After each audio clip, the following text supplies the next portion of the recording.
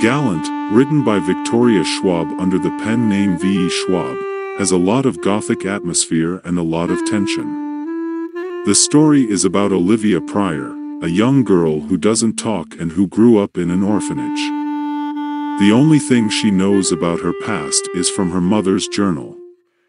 When Olivia gets an unexpected invitation to her family's old home, Gallant, she sets out to find the secrets that have kept her family apart for generations. Schwab puts together the world of Gallant with care, and every word is chosen with care. The delicate tension that runs through the book is what makes it so interesting. The plot is simple, but Schwab has clearly spent a long time and worked hard to build up the world.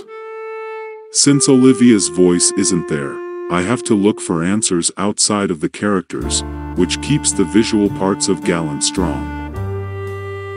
Schwab's writing style is by far the best thing about Gallant. The words are vivid, and the pictures are scary. Schwab is a master at using words to create atmosphere and a feeling of dread. The idea that death is a crossover from some of Schwab's other works was also a great idea that will make people who have read her other books even more excited. But if you compare the book to the buzz around Schwab's work, you might find it too simple.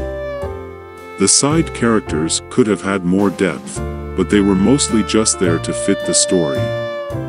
The book starts off a little slowly, but it moves quickly enough to keep the reader's attention. Gallant is a gothic and atmospheric book that fans of Victoria Schwab's other books will enjoy. The story is simple, but Schwab writes beautifully, and the world he makes is full of secrets and mysteries.